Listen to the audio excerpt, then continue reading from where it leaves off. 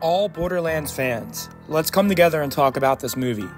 I know there is a lot about it that is sketchy, and it doesn't look great, but as a really loyal Borderlands fan, I'm not really willing to give up hope on this franchise entirely. So I have a lot to talk about in this video, and let's get right to it. Personally, I feel like Borderlands has kind of been on a downward trend ever since the pre-sequel. The quality's just slowly gotten a little bit worse with Borderlands 3 and Tiny Tina's Wonderlands. Both of those games did a lot of things wonderfully and had a lot of improvements from the previous games in the series, but there was also some bad aspects of those games that almost shined more than the good things. Although we've been disappointed a bit with these games, they're honestly not far off at all from being truly great. They're honestly just a few adjustments away. And for me, that gives me hope. Now, with this movie, it would truly be amazing if this studio was aware of this fan base's passion towards Borderlands and this franchise, but then also if they were aware of our skepticism. And with that being said, if they can somehow wow us with this movie and truly get us sucked into this universe, I think we could be in for a treat. Now, I'm someone who loves the Marvel movies, but I do remember when the first Avengers movie came out, especially the movies prior to it, like Iron Man and the Thor standalone movie, they were not super popular. And I remember that as someone as a kid who loved it when it came out, I wasn't like a popular opinion for that. I was kind of alone on that for a while, and then it slowly caught on as the series went on. I think most people would say that the peak of Marvel was either Guardians of the Galaxy or Infinity War. And with that being said, both of those came slightly later along the series. So with Borderlands, if this first movie can just not be atrocious and can just have some good aspects, tell a decent story, and set up a universe, I think we could be onto something. This, like Marvel, has so much content that's literally already written. So they don't have to change it around or anything like that. I feel like their job is to just accurately portray these stories and accurately portray these characters that we've all come to love. I am a bit worried that these actors are going to be able to portray these characters correctly. Like Kevin Hart, I don't see him correctly being Roland. I don't know how he's going to be a really serious soldier that kind of feels like a badass and is loyal, and I don't know. I just don't see Kevin Hart doing that. Same with Jack Black as Claptrap. Like, Claptrap was such a unique personality, and I feel like we're going to get like a Jack Black personality, which could be funny.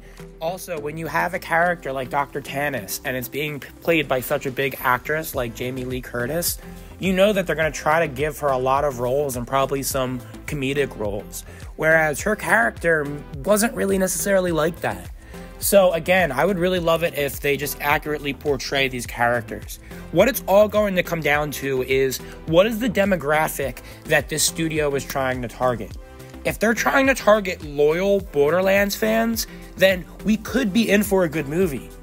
But what's a really scary thought is if this studio was targeting kind of general action comedy fans, then this is going to be an absolute disaster. Something that's really good about this movie coming out is I think that this puts a lot of pressure on Borderlands 4. And I think that's a great thing.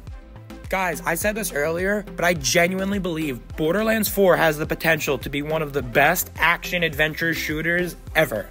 Literally ever. Or I guess you could even call it an RPG. But it really has all of these pieces. I truly believe that Borderlands 2 is up there as one of the best video games of all time. And I feel like Borderlands 3 had better gameplay than Borderlands 2. So if it can just kind of put these pieces all together and put together a complete experience that's well-paced and doesn't drag out the story, and I also feel like they could upgrade the maps a bit better. I feel like they downgraded the maps from Borderlands 2. I feel like Borderlands 3's maps felt bigger, but just like I had to travel further and it felt more tedious. Maybe that's just my opinion. But nonetheless, this pressure that's being put on Borderlands 4 could be a really good thing and could make the studio use extra resources and maybe give us a good game. So with that being said, the movie definitely doesn't represent the state of the video game franchise, because honestly, it's pretty much unaffiliated. They got the rights to use these existing characters to make a movie off of it. So whatever happens, happens. That's like saying the next Spider-Man PlayStation game is going to be terrible because Madame Web was terrible. It's just not correlated at all. But try not to just get too upset about this. I've honestly come to a point where I expect modern movies to just be terrible, and I'm either, one, going to really enjoy this as a Borderlands fan, or two, I'm just going to watch the studio epically fail once again. I feel like some of these large studios are so disconnected from what people actually want to see, and it's kind of mind-blowing and kind of entertaining.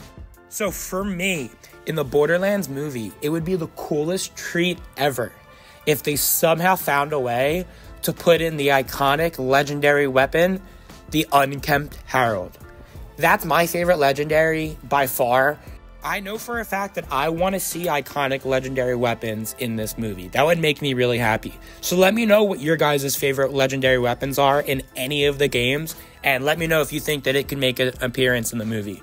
Thank you guys so much for watching. Please consider liking if you enjoyed this. Have a wonderful rest of your day. Peace!